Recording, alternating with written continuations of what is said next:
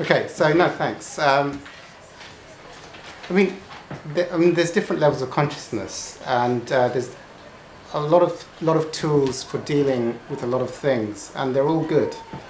I tend to work more from a non-dual perspective, or of course a miracles perspective, as one method of doing that. But absolutely, I'm also a hypnotherapist, and a lot of the therapeutic tools are about bringing up feelings and thoughts so you can release them. So if you watch a horror movie, it'll bring up a lot of stuff that can be processed through and transcended or felt through. So that can be, if I was working with someone, I'd get them to re-experience and then process through whatever they're feeling. So it can be a good way of processing. As you get to, the tools that which I'll be sharing a bit later on today, hopefully, are like field of feelings. And field of feelings could theoretically be used with a horror movie, for example. So what you'd do is you'd watch a bit of something that would trigger you, or you imagine something that would trigger you, then you allow the emotions to come up, and then you feel them out and release them. Or with the horror movie, you see, the thing with the ego, what the underpinnings of the ego are attractions and aversions.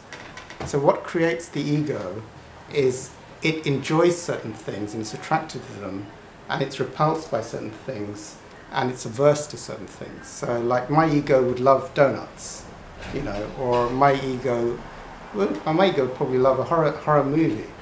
So but what it wouldn't like, probably doesn't like doing taxes. So it's like, it wouldn't like, so it'd have an aversion to taxes, and it would be, I think. But when we're talking, so all those tools and going to therapy, like let's talk about your childhood and what happened, or let's talk about your attractions or harmonies. They're all tools with certain levels of power for releasing the ego and the problems. Doing a 12-step program has a different level of power. You invoke grace, so you pray to God for to release your resentments or your fears or whatever it is. When you're doing the work at the level of this group, what we're doing is we're trying to disappear the ego's attractions or aversions to everything in the world.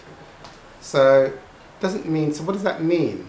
I'm not saying that anyone should do that, but this what I do the Course in Miracles. This is a Course in Miracles group, so it's not really a therapy group as such. So in a therapy group, I might say, well, let's talk about our childhood now. Everyone, let's talk about our childhood for a few hours and discuss that. But here, what we're doing is we're dissolving the attractions and the aversions of the ego so that we get into the holy instant, or we get into the eternal now, where and then what unfolds through the holy instant is not run through the, shall we say, the operational software of the ego.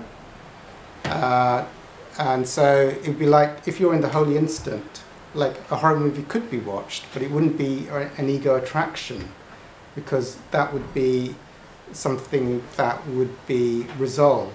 One would be transcending. And in the holy instant, one could eat a donut, but it wouldn't be the ego that would be eating the donut, you see. Or in the holy instant, if a man with a machete ran in the room, it would be the holy instant which would either stay or not stay, but it wouldn't be the ego's aversion to that. I don't know if that makes sense or not, what I'm talking about. But when you're getting to, therapy has its place, shadow work has its place. I'm not saying anything is right or wrong, but in terms of dissolving the ego, one is dissolving those actions arising from the level of the ego, i.e. the level of separation. So am I a robot of my ego that is running the software of attractions and aversions? So often then, if one cancels one's belief in that, if one surrenders that into God's infinite light and love, either your attractions or your aversions, your vibration or your level of consciousness increases, i.e. your experience of wholeness or presence increases. So so the things that are from your ego, which are being run by attractions and aversions, starts to dissolve. So it's like if someone suddenly says there's donuts next door, like I wouldn't suddenly run out of the room because my attraction to the donuts next door would overtake me. Or if someone said there's you know, I don't know, there's a, well, it's pretty grim, isn't there? There's an axe murderer running around downstairs. So, you know, it wouldn't be my ego that would be afraid of that. So you're resolving those. So, yes. So I think you know, there's nothing, and also for me, there's nothing wrong. I mean, everyone is a reflection of their level of consciousness, and there's nothing wrong with being a donut addict. You know, for me, as being a donut addict, I'm just being run by my ego at that level of consciousness. I'm not saying it's morally wrong or anything, you know, but at that level, what is running me is my attractions and aversions at that level of things. So I might, at a certain level, I'll be drinking bottles of vodka, having donuts, and watching lots of movies non-stop, and there's nothing morally wrong or right about that. But I'm running my software at that level. So as you start to go up in your levels of consciousness, what runs you is less your software, i.e. your attractions and aversions of the world, and more you become more a channel of infinite grace. What's running you is the infinite, as opposed to your ego programs. So those start to operate. I think that, so what's the difference between that? And there's nothing wrong with the different levels of consciousness. For me, you know, when I was a donut addict, I was a perfect expression of being a donut addict. You know, there's nothing wrong with being a donut addict. You know, that was what I was. And if you'd asked me, what do you enjoy doing? I'd say I like eating donuts, you see. So that's what I was.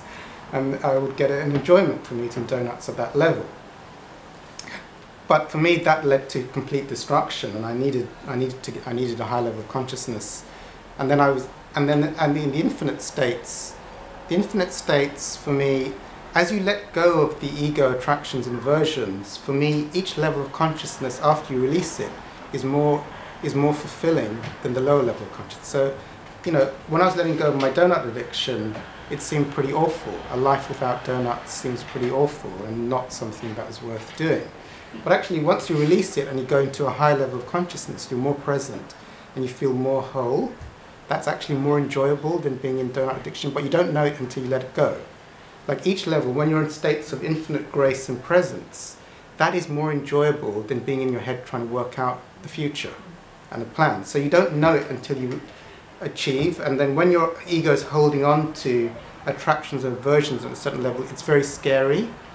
The idea of losing something that you enjoy doing or enjoy running away from seems like life without that would be worse than if you let it go. But actually, as you process it and release it and you go to the next level, my experience is each level is more free and more enjoyable and more present than the level.